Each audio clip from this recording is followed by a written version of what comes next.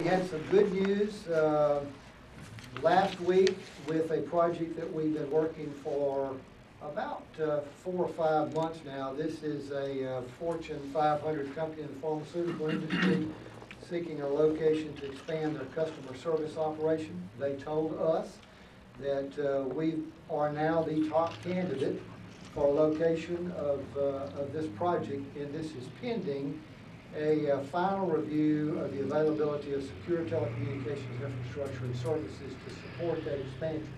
So we have some work going on now with local telecommunications providers, the IT managers for the company, and the site.